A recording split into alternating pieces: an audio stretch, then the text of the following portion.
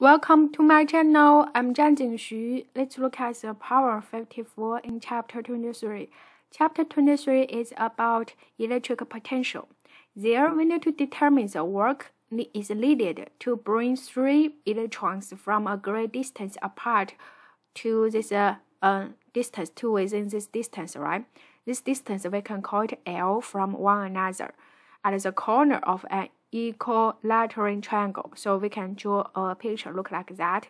So at initial there is nothing, and then we bring the electric one at there.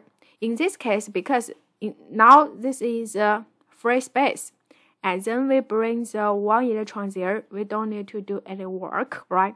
Because as we know, work is the charge times the potential.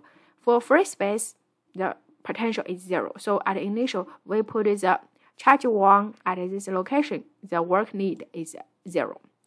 Now, this charge 1 is there. We need to bring charge 2 there.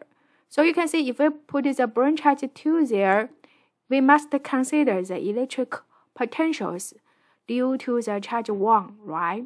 So the electric potentials due to charge 1 is negative E divided by 4 pi epsilon naught L. The distance is L.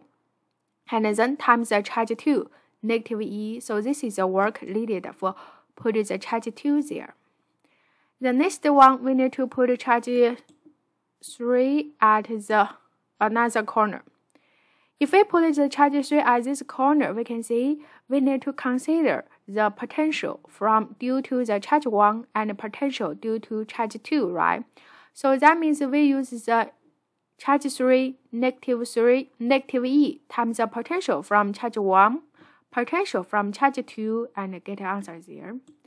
Now, the total work is needed is use the work 1 plus work 2 plus work 3, and then you get the answer there.